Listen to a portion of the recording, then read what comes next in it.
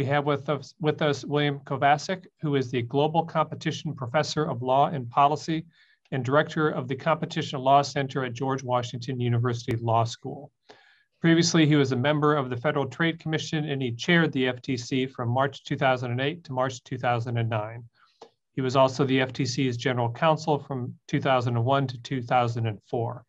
He has an undergraduate degree from Princeton and a law degree from Columbia, and he is going to be essentially picking up from where Jason Furman left off.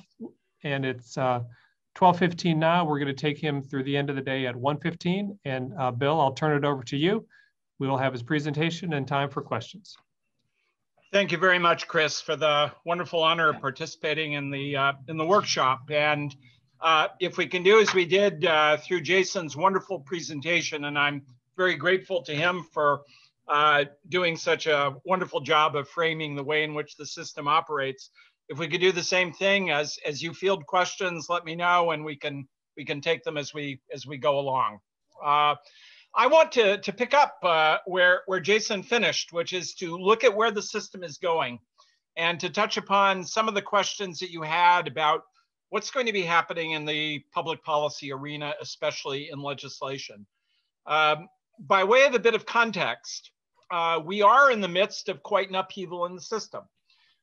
Exactly what the outcome of that upheaval will be is hard to predict right now, but it is a period of upheaval. And we've seen this in the entire history of the system going back 130 years.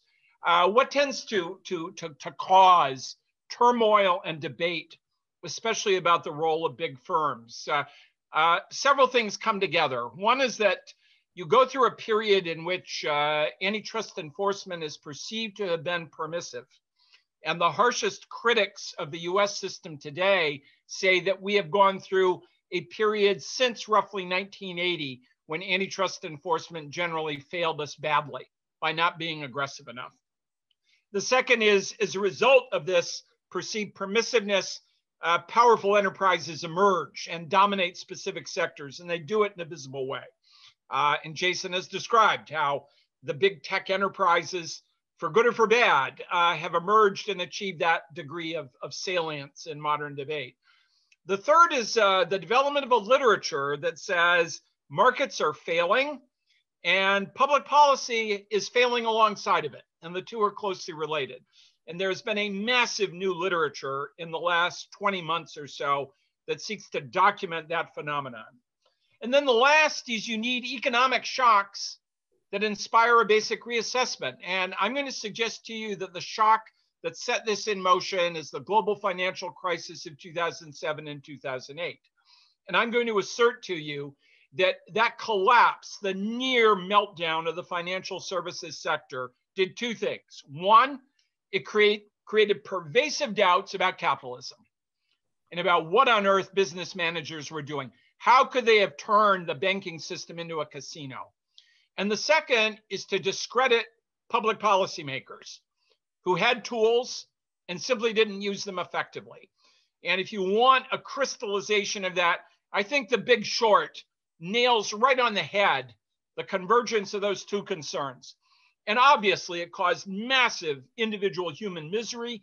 It put the economy on the ropes, and in a sense, we're still trying to come back from it. And it created a general sense that assumptions about the regularity, effectiveness of markets, and the soundness of light touch government intervention were all wrong. And it is in that environment that people are willing to think about the economy and regulation in a different light. That's happening right now. Over the past 18 months, there have been remarkable developments in this field. Three major lawsuits involving Google.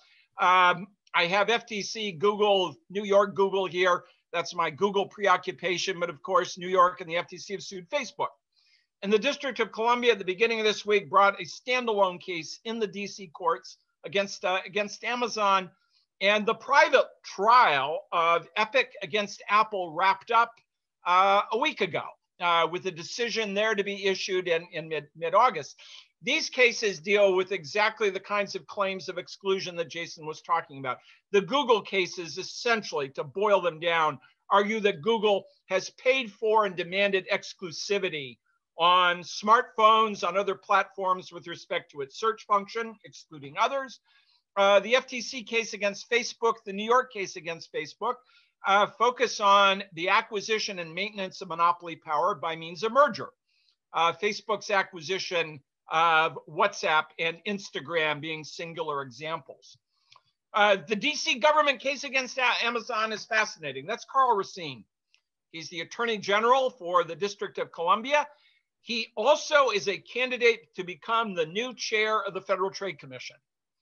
And were he to take that job, he would bring an aggressive, powerfully pro-enforcement approach to the application of the FTC's power.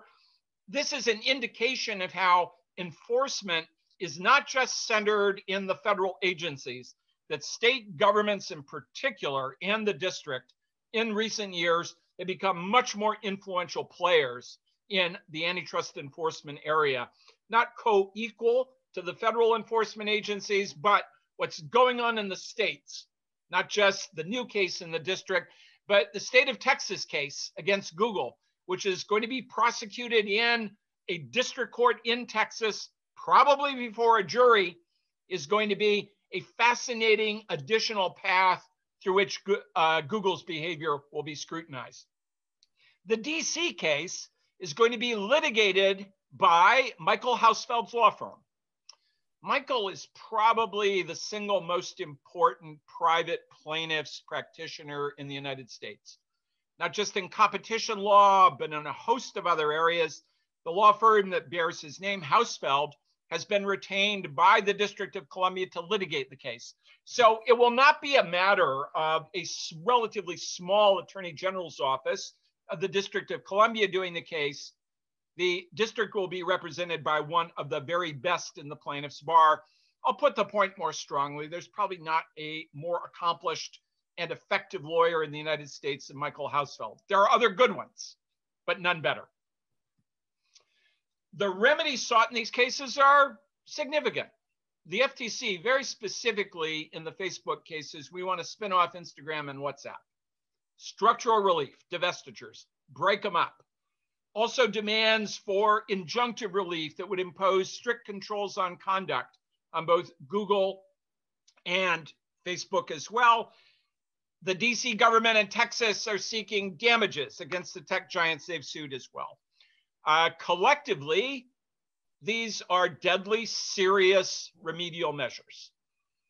And especially when you talk about the top line, about major divestitures, or about conduct controls that go into the very heart of the business models of these companies, you have caught their attention.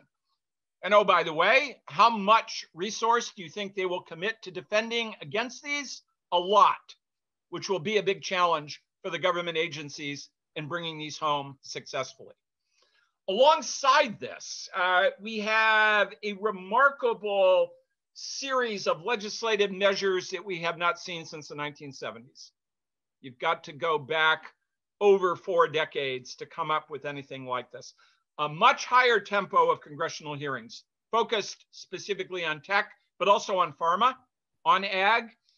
And the proposed legislative agenda would include much more resource for the federal antitrust agencies, strict controls on mergers by dominant firms, virtually precluding the ability of a firm with, say, more than 50% of its market to buy much of anybody, strict controls on dominant firm conduct to limit their ability to impose exclusive dealing, to engage in price cuts and low pricing strategies. And last, Jason alluded to this, authority for the Federal Trade Commission to adopt prescriptive rules for platforms, to use rulemaking as a way to specify what platforms may and may not do. And we have state legislation dealing with collateral subjects like data protection. That's the Virginia statute, the New Virginia. New Virginia is not the name of a state. It is a new statute by the Commonwealth of Virginia to impose privacy controls. But New York State is considering a retooling of its own antitrust statute that would broaden dramatically its focus and application. We have not seen this kind of interest in legislative change, again, in 40 plus years. question mark that we'll talk a bit about more. What, if any, of this agenda is going to make its way into the US Code? My guess is there'll be a consensus to give the agencies more resources. That'll happen first. That will be some mixture of initiative from Senator Klobuchar in the Senate, Chairman Cicilline in the House. Beyond that, it gets a lot trickier.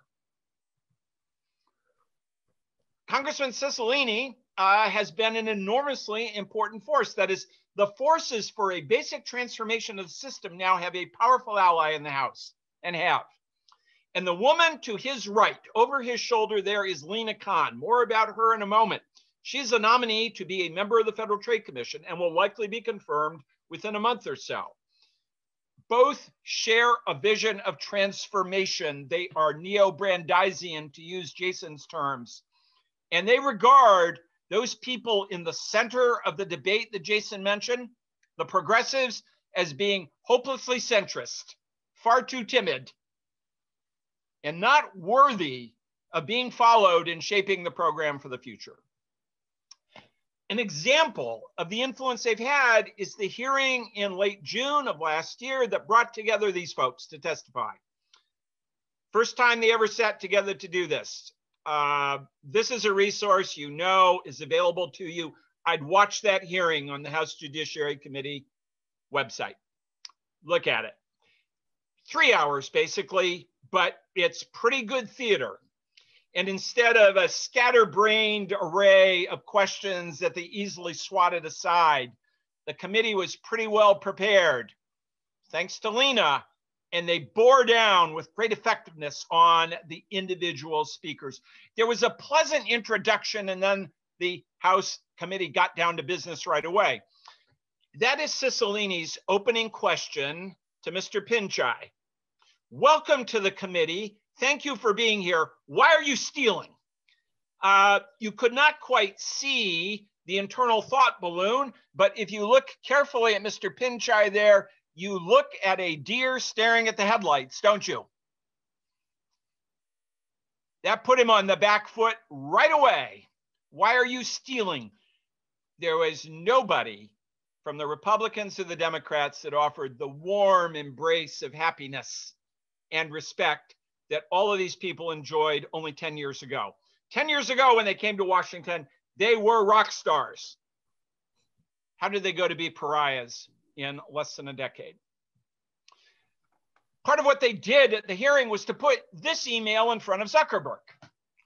This is his email at the time of the Facebook acquisition of Instagram, where the CFO of the company, that's Ebersman, had written and said, why do we want to spend $500 million or more to buy this scrawny little company that has a nice idea? And in the highlighted passage, you have the CEO saying, because if we wait, they could eat us alive. That's why. They have a nice idea we can fold into our system, but if we wait and they get big, we will spend a fortune having to fight them off. Much better to buy them than to have to compete with them. And despite that, the FTC let that one go through. But this is the focused challenge that took place in those hearings, and there have been more like it. Congress, in other words, is mobilizing resources to collect documents and go right to the heart of the way these companies operate. And there'll be more of that. So I recommend going back and looking at that hearing. It's a great primer for what's probably going to come. And the rest of the world is in on this. I'm going to talk mainly about the United States, but today, if you look around the world, there are over 130 jurisdictions that have competition laws. That's 100 more than 30 years ago, when the Berlin Wall came down. And the US is no longer the capital of antitrust enforcement. That's Brussels in the European Commission. They have led the assault on tech. The new cases that I mentioned are a significant addition to that framework. And there have been numerous lawsuits and inquiries around the world on tech. Australia, India, South Korea, Japan, China, others. And as Jason mentioned, the new technology for regulation is proposed to be formal regulatory mechanisms that set rules in advance. That's the Digital Markets Act in the European Union. That's the Digital Markets Unit in the United Kingdom. And one of Chairman Cicilline's proposals is to create a replica of these mechanisms for the United States, not simply to bring antitrust cases, but to establish a new regulatory framework. When's the last time this happened? You go back to the late 60s and through the 70s. The Department of Justice brought lawsuits to break up AT&T and IBM. They succeeded in AT&T. They dismissed their case against IBM after 12 years of litigation. The FTC brought lawsuits to break up Xerox, the 4 leading breakfast cereal manufacturers, and the 8 leading US petroleum refiners. Succeeded in Xerox. The other cases were dismissed. And Congress adopted a variety of legislative measures that greatly enhanced the US framework, especially what's called the Hart-Scott-Rodino Antitrust Act that created the modern mechanism for merger review, which requires deals over a certain size to be notified in advance to the government agencies, and their consummation is suspended until the government gets a finite period of time to collect information and to review the transactions. So we have not seen this kind of activity since the 70s, but as I'll mention a bit later on, we ought to study that period to look at how hard it is to accomplish the big case and the big legislative reforms. I want to give you a view of the schools of thought in this policy debate and how they are shaping the way in which Washington is thinking about the way ahead. Jason laid out the basic outlines of this. I want to tell you more about that. I want to tell you where the demands for a basic transformation of the system are coming from, what that agenda is, and how far they've gotten to date, what impact they've had. What is essentially an insurgent movement, taking on what they referred to derisively as the Washington antitrust establishment, and taking it on with a great deal of success, and whether or not that vision is going to endure. Will it lead to lasting policy results? I'm giving you my views only. I'm a member of the board of the Competition and Markets Authority in the United Kingdom. I'm not speaking for them, but here's the further caveat. I represent everything that the transformationalist advocates say is wrong about antitrust policy. I was at the FTC during the very heart of the period when they said the antitrust system went wrong by not doing enough. Too timid, too confident in market processes. So if I were to invite my acquaintances from the transformationalist side of things, I'd say, don't listen to this guy. I'm going to do my best to give you an assessment on their own terms of what they're doing, but keep in mind, in a sense, I have a horse in this race, and I'm not naturally inclined to think that a big part of my life was a waste of time. I recognize maybe it was, but I don't like to believe that. So that in part colors my views about what's happened, why it happened, and where we go from here. Just a warning label on the bottle.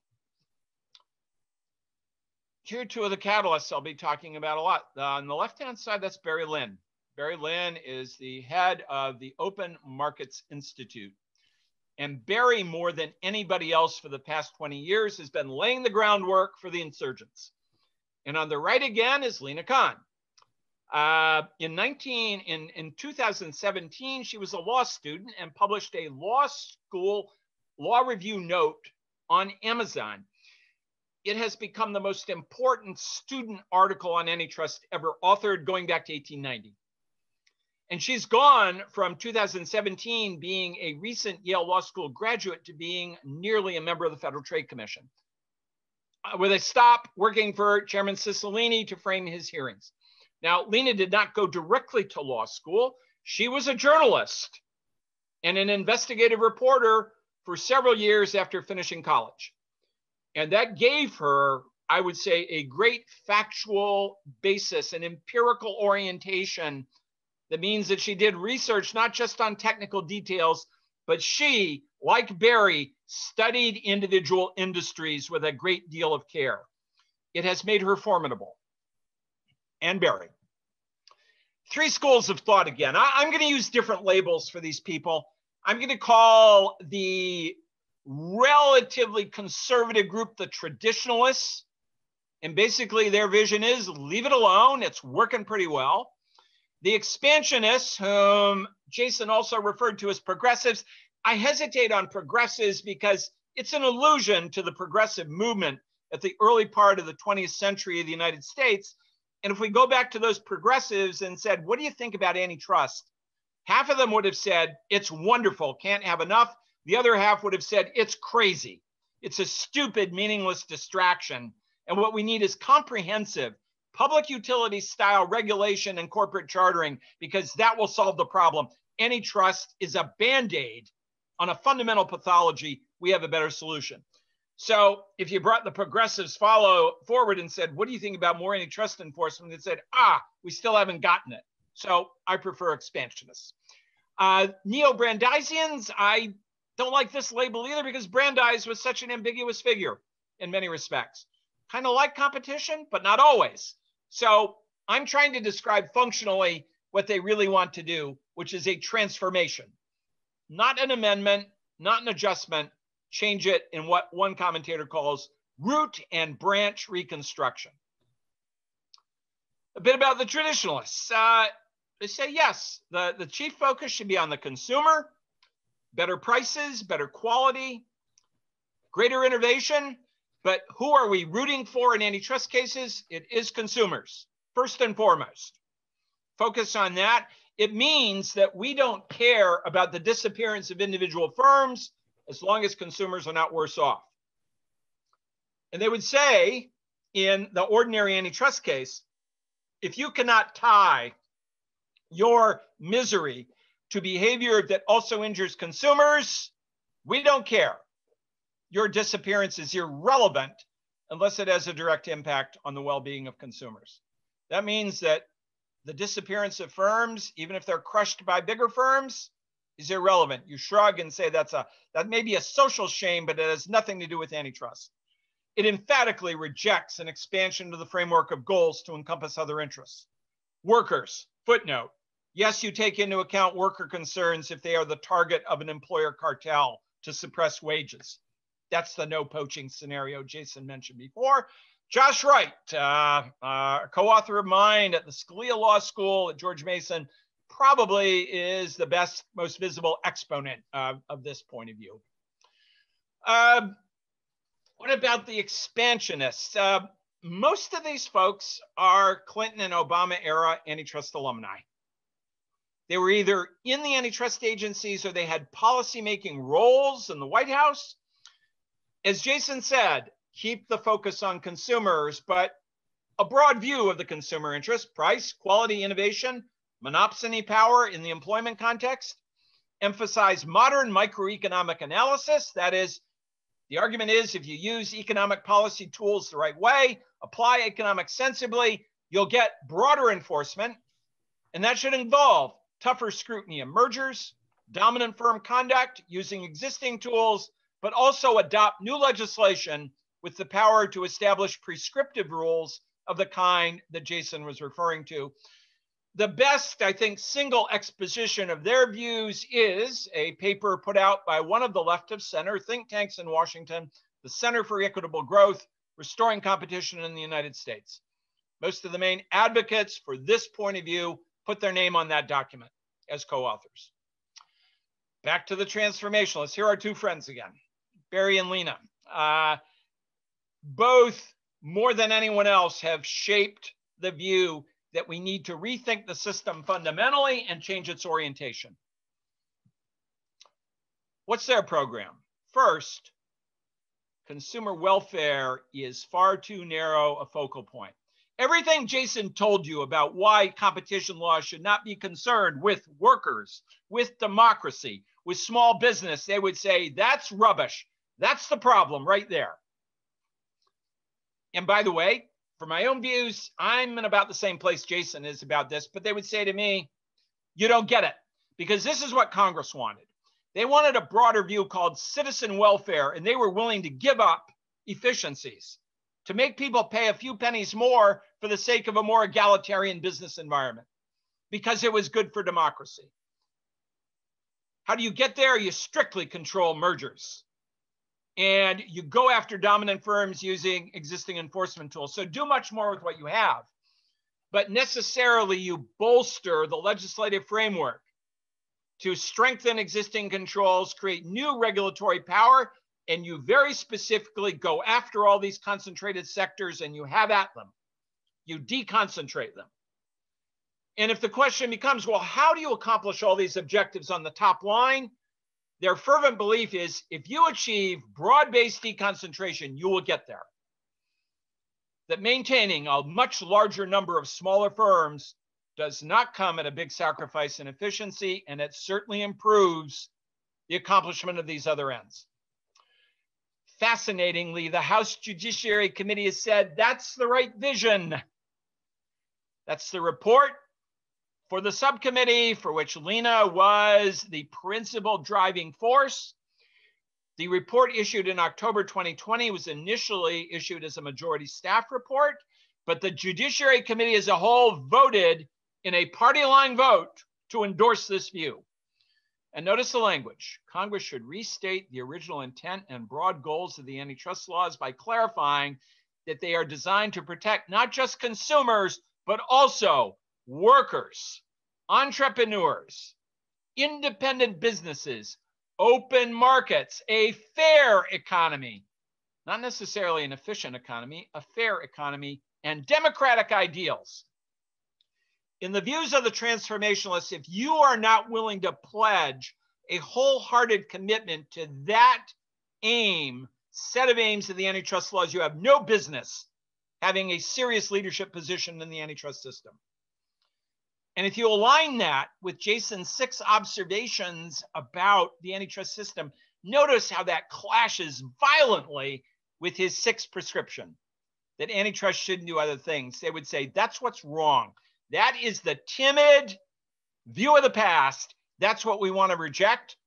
And it is fascinating that the House Judiciary Committee has said, yeah, the broader vision is right. Who are the bad guys in their story? Well, that's one. That's Bob Bork. He is seen as having established the consumer welfare standard. He's the exemplar of the Chicago school and a narrower conception of antitrust law. It is a required compulsory figure of every article or book written that espouses the new view that you have a chapter or a section that attacks him and says, in blunt terms, he's the bad guy. Rania Foroohar, who's the columnist for the Financial Times, in her book about big tech, says the reason that antitrust went wrong is this guy, as though he did it himself. Well, does public policy ever move quite that way? But he is the bad guy in part because he provides, in the spirit of a James Bond thriller, a real bad guy. Can you think of any James Bond movie you've watched, and you needn't have spent your lives watching them, but the bad guy is never a sympathetic figure. He's really a bad guy, ruthless and bad. Not just wrong, but a bit demented as well. But here's the other bad guy. Almost as bad, in some ways worse. It's Barack Obama. It's not the godforsaken Republicans like me. I mean, what would you expect from them? You know, from the minute they show up that they're useless. But here was the guy who had the audacity to hope and promise so much. But what happened? He promised a lot, but delivered very little with respect to a deconcentration program. One source you should be familiar with and to study carefully is this paper, American Economic Liberties Project, The Courage to Learn. Now that's a very modest title, isn't it? The Courage to Learn, a retrospective on antitrust and competition policy during the Obama administration and a framework for new structuralist approach. It's 180 plus pages of venom aimed at the guy on the previous page and all of his enforcement officials. What did they do wrong? It was a big tech revolving door. I'm reciting their views in an understated way that just let Google run through the White House as though there were no barriers to getting in the building. One after another in key policymaking provisions that the Obama White House just went in the tank for big tech right away. And the antitrust agencies, well, no surprise, DOJ didn't bring any significant cases against dominant firms in 8 years. And the FTC walked away from suing Google in 2012. The polite explanation that the transformationalists give is that the FTC just choked. It had the shot and it wouldn't take it. The other is that it was captured. It was captured by Google. And as a result, they didn't act. And the FTC lets Facebook buy Instagram and WhatsApp without a scratch, despite having documents of the kind that I showed you before. So the transformationalists say, you promised a different world and you didn't deliver. And what's the consequence? Well, to fix it, we need courageous enforcement officials who are not tainted. And when you look at their manifestos, it means no Obama alumni.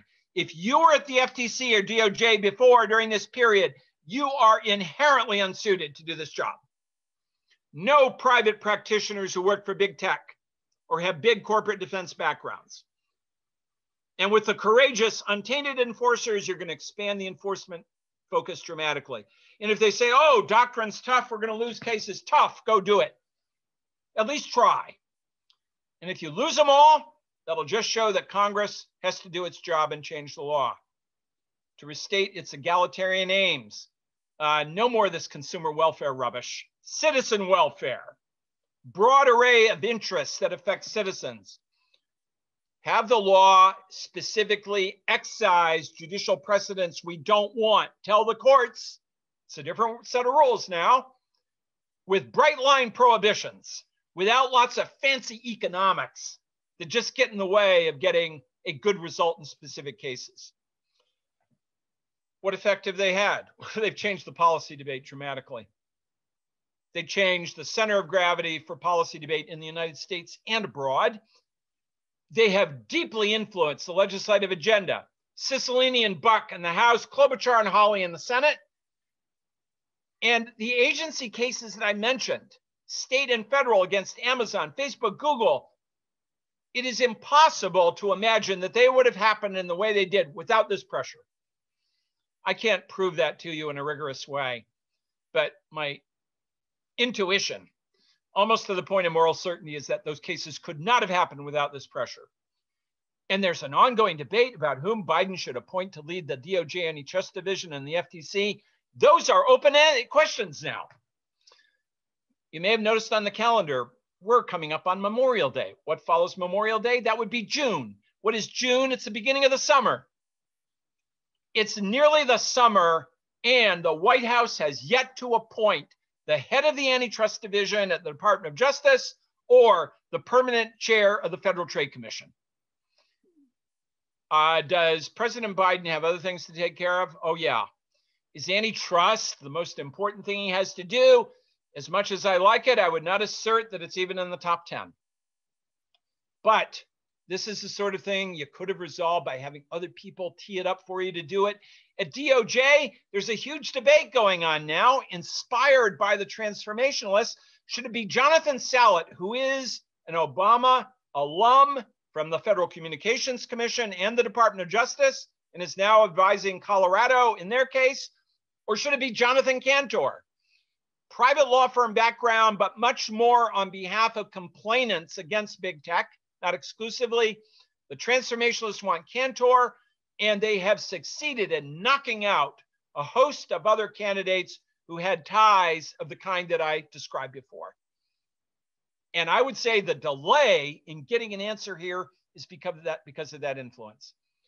The FTC, Rebecca Kelly Slaughter, appointed by Trump. She's a Democrat. She's the acting chairwoman. Acting is one of the ugliest words in the lexicon of public administration. What does acting mean? Temporary, transient, space holder, not to be taken seriously. If you are acting, the question in your mind is, just give me the damn job. When are you going to do it? Well, Biden hasn't done it yet. Is it because he wants to make Carl Racine the chair and tell acting chairwoman Slaughter, thank you for your service. You've just been downgraded. You are now a mere commissioner again. Is that the plan? Do they have another job in mind?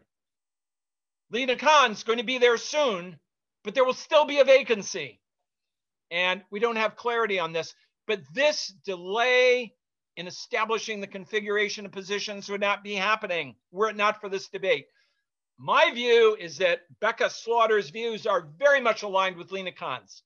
She was quoted in the Wall Street Journal at the very beginning of the week of saying, I'm aware of no differences between my views and Lena's. Wow. That would mean you have two transformationalist votes. If you brought in Racine and Slaughter stayed, that would be three. You suddenly have a coalition at the FTC willing to do bold things on a scale not seen since the 1970s. Tim Wu, I should mention, who is part of the transformationalist group, is in the White House now. National Economic Council, Special Assistant to the President for Technology and Competition Policy. We don't know how directly connected to the drivetrain of decision-making Tim is. We don't know. Nice title, nice place to be, but are you disconnected from real decisions? Looks good, but isn't effective, we don't know. But it is interesting that he's there because he is a voice for breaking them up and subjecting them to much more powerful regulatory controls. You could not have predicted this was going to happen 18 months ago. It has. How did it happen? Well, the status quo establishment was very complacent, and they have overwhelmed them. Complacent and not reflecting on how the underlying conditions favoring basic reform had been created. And they grabbed the opportunity that was created by the global financial crisis and COVID, and the way in which COVID shed an awkward light on the quality and resilience of supply chains. They have generated an avalanche of new publications. By my count, I have them here on my desk. I'd show them one at a time, but we wouldn't be done until midnight. All the books that have been written since January of 2019 that espouses this view. And interestingly, if you're a student of how policy has changed, they decided to bypass the Washington establishment and to bypass existing institutions and create an entirely new community. They've relied heavily on new publication venues. What are some of their best? American Prospect, The Intercept, Substack. Not the traditional conduits. They've got their own now. And they're fairly emphatic and they're broadly read. Social media. If you were studying in a Kennedy School way, a textbook model for how to advocate policy, you would study what they've done. They brilliantly use Twitter. Footnote, I don't tweet. I regard Twitter in the way that I would an automobile crash driving along the highway. Oh dear, how grotesque. Oh, how interesting. So I read the Twitter lines. I don't do it because it depresses me so much. But I realize that this is the way you mobilize. And they mobilize as a group immediately and powerfully for their allies, and they attack in a very harsh way their adversaries. They go right for the throat in a short period of time. They have created new academic and professional networks. Basically, what they did was to envelop the existing establishment, and the establishment, I think, still doesn't know what happened to them. This is an example, in a way, of what John Boyd created by way of what we call an OODA loop. Observe, orient, decide, and act.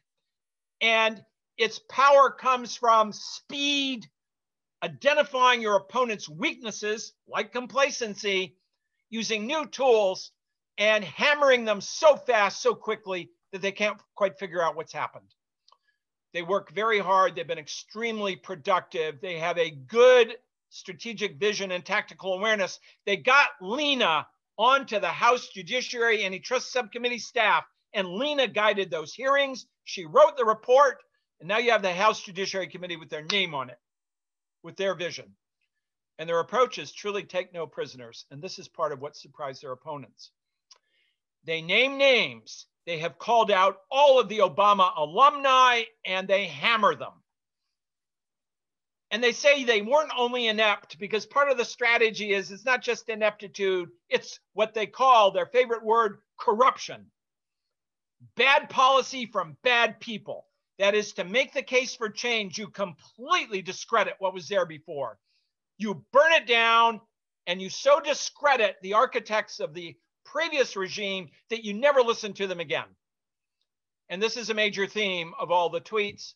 If you want to read the Twitter thread of the main exponent of this point of view, it's Matt Stoller. Matt's on the staff of the American Economic Liberties Program. He's the guy to follow. Matt embodies the approach. which has been very effective. Okay, last collection of thoughts. Is it going to work? Is it going to last? As I've suggested, they've already changed the conversation dramatically. Their key assumptions are you don't want to look at the last 40 years. It's a wasteland. It's a disaster. Nothing to learn there. They have a highly stylized view about why antitrust collapsed. It's bork, bork, bork, but not so much attention to why guys like Ralph Nader, who used the term consumer welfare well before Bork did. Their view is that the Democratic Party, to use one of Matt's articles, sold its soul in the 70s. High finance, big monopoly capital coalesced with the Democratic Party, and the Democratic Party says, we'll leave big firms alone as long as you keep giving us money to get reelected. And again, what do you need to change it? You need a new generation of enforcers, and you got to give the agencies more power and more resources, but only if you put that in the hands of the right enforcers. What's the blind side? Implementation, that's the hard part. Big reform movements tend to underestimate how hard it is to do. And again, I mentioned my perspective here. Should you listen to this guy at all? I was there during the wasteland period. I worked for a corporate law firm for 3 years before I started teaching 35 years ago. The transformation advocates would say this guy has been bitten by the mosquito of inaction so often that he doesn't know that he has malaria. I mean, he's sick and he just doesn't know it. And that Furman guy, him too, both of them do not have the vision, and they can't have it because they're sick. They've grown up in the wrong environment. Why is implementation so important? One of the most important books on political science ever written, 50 years ago. This is Graham Allison. If analysts and operators are to increase their ability to achieve desired policy outcomes, we have to find ways of thinking harder about the problem of implementation. That is the path between the preferred solution and the performance of government. The big idea versus its accomplishment in practice. 60 so we years have, ago, yes, please. Yeah, we have one question here. Caitlin, you want to just go ahead and ask that? Sure, thanks. Yeah, I was just, you talked about like some big transformationalist approach, but just given the fact that the House Democrats on the antitrust subcommittee and House Republicans came out with different reports, with Buck sort of advocating a more scalpel-like approach. Will there be an appetite, do you think, for something big? Like it's a great question. You have to draw the Venn diagrams, don't you, very carefully to identify the hatched area that overlaps. And the big question is, will the coalition of Republicans who hate big tech, for all the reasons you know, be sufficiently sturdy and large enough to join the Democrats in at least going after big tech first? Will they do that? Will you see legislation that designs specific legislative controls for big dominant firms so that you draw the target around big tech? Will they do that in the House and the Senate? I think you'll get broad agreement on more resources. Sure, give them more money. But when you go beyond that, is it going to be a policy of tech first, narrowly tailored around tech? Or are they going to try to do more? Cicilline has talked about disassembling the legislative package into discrete pieces that I assume will be served up alongside Klobuchar in the Senate, one at a time, trying to identify that overlapping area in the Venn diagram and to say, let's do this first. But if you did that, the common agreement you'd get with people like Ken Buck saying, I hate these guys. Josh Hawley, I hate these guys. Lots of people saying, I hate these guys, but these guys is a relatively small subset of companies. So do we get tailored legislation that goes after them? And then we debate the larger approach. That's the very uncertain question. If we got that tailored approach, that would be a revolution in antitrust, as well as perhaps a broader consensus that we ought to be looking at a whole host of other issues and interests. But that's a really interesting question. Your judgment as Washington watchers is as good as mine about how volatile and uncertain that interesting coalition is. But at Lena Khan's hearing, it was fascinating on the Senate Commerce Committee to watch the number of people who said, good for you, to see Ted Cruz tell the nominee, I like your program. I encourage you to carry it forward. I look forward to working with you. You know, is that just going to be focused on the big tech companies? Interesting question going ahead. So we have a question along the same lines from Rebecca. Rebecca, you want to go ahead and ask that? Sure. Yeah, you touched on sort of a little bit about what I was going to ask, but given sort of their support, a lot of the senators, like you mentioned, were supportive of Lena Khan during the hearing. Someone like Josh Hawley, what sort of category would you think to classify him in? Like, would he also fall under transformationalist, even though so many of his views are, different than Cicilline on some of these topics? Yeah, I think he does. I think his views are broader. I'm gonna put this little book up here for you to look at. This is his 200-page book, Tyranny of Big Tech. Whether or not you like him or not, it's a book worth reading. He's in with the transformationalists, but his transformationalist affinity comes directly from big tech. And he doesn't spell out very much how broadly he would apply that perspective to other enterprises. But he writes and talks about how you can't hammer them enough. I mean, before the famous episode in the beginning of January with which you're familiar, the transformationalists regarded him as the hero of the Republican Party. And they tweeted about how this guy is going to carry the banner for us through the Senate. And the suggestion was he could lead a Republican Party transformationalist resurgence that could outflank the Democrats. You don't read those tweets anymore since January 6th. That's gone away. But that's, I think, what he thinks. I regard the transformationalist agenda as being somewhat like a moonshot. And it was 60 years ago this week that Jack Kennedy said, we're going to the moon. When he said that, the physics of doing that was pretty straightforward. It involved some fancy math, but the physics of how you do that was pretty straightforward. The engineering was really hard. That's the engineering.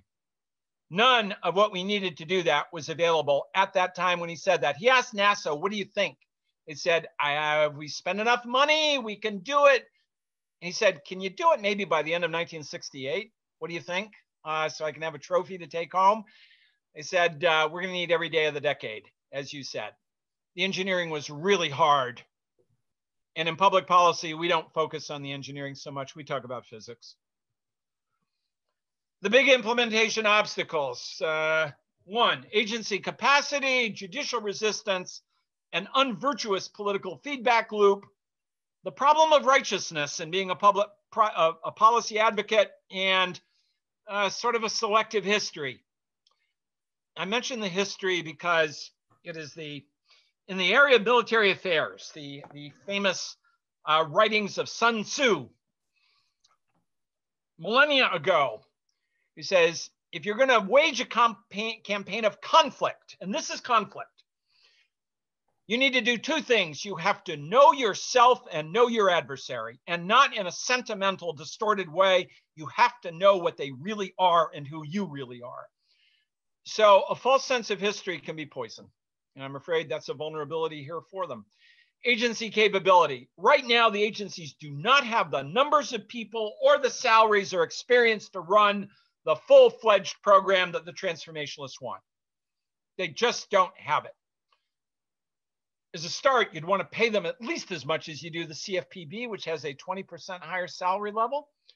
How much do you suppose Amazon, Google, and Facebook will spend to oppose their government opponents in the courtroom right now? What do you think? They will bring the full forces of the evil empire and the private bar economic consultancies to bear. And the rebels will have their work cut out for them. That's not a fair fight right now. What about the courts? Yeah, the courts are the gatekeepers here. As Jason said, the agencies can't do anything that really hurts until the courts say, yes, we agree. And where are the courts? The courts love the consumer welfare focus. The Supreme Court, unless 5 members of the court, let's say Gorsuch, along with Kavanaugh, Alito, Thomas, Roberts, decide today that they want to open a margarita bar in Key West and quit, the advocates of dramatic aggressive enforcement are going to run into a brick wall. It's not adamantine or inflexible, but that's going to be a hard wall to clear. And is Biden, in picking judges, going to pay any attention to what Reagan did in his first term, which is to pick academics who had a vision about where the law should go so that they'd move the courts? Will the Biden administration think that the business side of the judicial agenda is important? Oh, the feedback loop. Yeah, here's the feedback loop. Okay, we have legislators say, I'm open to basic reforms, or it's all on the table. Is it going to be taken off the table? Are you open to it, or are you committed, especially when the money starts pouring in and the advocacy groups come at you?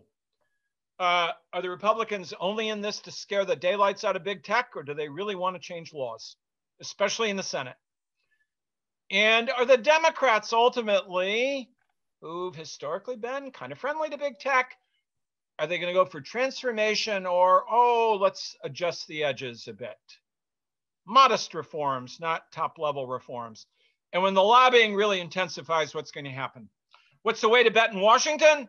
Bold reforms go in, more timid US code changes come out at the other end. Will the durability of antipathy be as great as it is 1 year, 2 years from now? And did we mention the clock's ticking? I think we have more elections in November 2022. How much money do you want to bet about what the Senate and the House will look like come January of 2023? And if you know the answer to that with confidence, you shouldn't be doing this for a living. You should be sitting on a beach earning 30% with billions because you can see the future. What's the sequencing going to be of legislative reforms? Softer, easier things like money first and go down the list, including a new regulatory framework. How much of a coalition will there be to do this?